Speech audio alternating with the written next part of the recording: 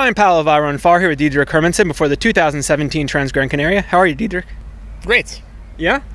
You won this race last year. You were second the year before. You can't really improve on that. What are your goals for this weekend? My goal is to win. Yeah? Yeah, as you said, I won last year. It's it feels like I have everything to lose, but still I think I have everything to win. Yeah? Yeah, I think I still can improve a lot of phases in this race, which I can run faster this year than I did last year. So it's not just to be at the top of the podium, but also to do a good race, and I think I can improve from last year. What makes you think you can improve? Have you changed your training over the winter, or were there just places where you made mistakes or did not feel well last year during the race? I think I had more problems with eating and drinking last year. I think I've sorted that out, so that will definitely be better this year, and also 1 year more training than last year. 1 year older, but yeah, I'm still very young. At least I feel so. I mean, I remember talking to you. I think it was last year, either before or after the race, and you talking about how you just very slowly increase your training. The intensity or the quality each year, and that you've just been trying to work for many years to get slightly better. Yeah. Do you feel like you've done that again? Yeah, I have, and I don't do that. It just happened, you know. So last year I thought I've been doing the training well, and I've been training a lot, but this year I've been doing everything the same, but just a little bit better, a little bit more.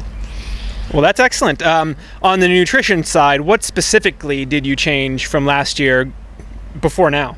I have stopped drinking Coke, so no Coke. Yeah, no, actually my stomach feels really good about that. And I have I'm using another type of gel.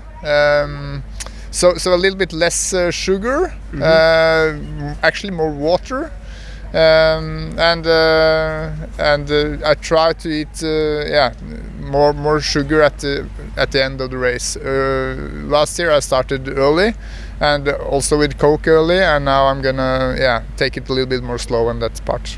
And at the end of the race, you'll have more sugars and any Coke, or will you stick to your... No, still no Coke. Yeah. No, I'm gonna stick to water and some sport drink, and hopefully gels all the way.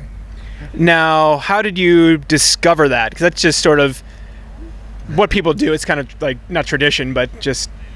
Yeah. No, I think the difficult part with ultra running is I mean, you can't go out to do training runs like 70 kilometers. So I mean, every race is it feels like a training also, combined to a competition. So I mean, during a lot of races, I just figure out that this is the best for me now, and perhaps if you ask me 1 year from now, it's something else. I don't know. You may just be drinking only Coke the entire race. Yeah. I mean, in the US we say ultra running is an experiment of one, but each race is kind of its own experiment for you. Yeah, I mean, I have. Of course, I have some long runs, but it's hard to train to run for 10 hours, and it's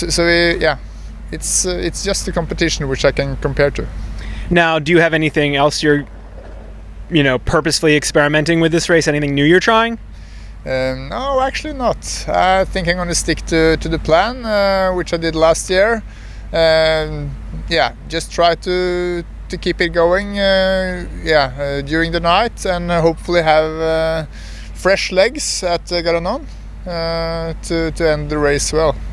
Now, coming from the U.S., I always think of it as a challenge to be ready for a race this early in the season, no matter where you are in the Northern Hemisphere. But you live in Scandinavia, and it can't be easy. But I know I see you and Jonas Bud and others racing.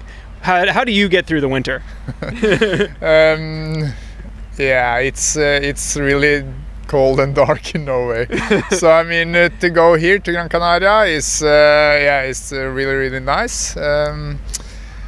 I do a lot of treadmill these months, and I really enjoyed it because I run a lot alone in the woods, in the forest, mountains the rest of the year. So to stay inside some weeks and months is really nice. And then I also can I can be very specific with the speed, with the incline of the treadmill. So before races like this, I think it's a great way to get a lot of elevation. So I combine the elevation and then flat fast, elevation flat fast. So yeah, kind of as this course profile. So does your training look different when you're stuck inside on the treadmill versus when you're able to just go run in the forest? Is it shorter and faster, or do you try to run fairly similar? Actually, it depends on my next race. Yeah. So if my next race is Western States, for sure it's more flat, or a world champ 100k, and if it's races like this, it's more climbing. Yeah, so I also have workouts where I just walk. Yeah. Yeah. Couldn't believe it. I don't know if I've seen you walk. I'm kidding. But so, I mean, that's something you specifically do in the winter? Yeah, and not that's just on a treadmill, not not the rest of the year. Because that probably comes naturally when you're out on trails and hit steep stuff, yeah? Yeah, and I try not to walk normally when I'm doing a training session in the outside. But in a long competition like this, you have to walk some parts. And does it feel like a bit like a vacation coming from the Norwegian winter? Yeah, I mean, I'm having my family here. It's winter holiday in Norway, so I try to combine both things, and it's nice to be here. It's this is Norwegian summer, really. I know I said it to you last year. I've been in the Norwegian summer, and it's not this nice. No.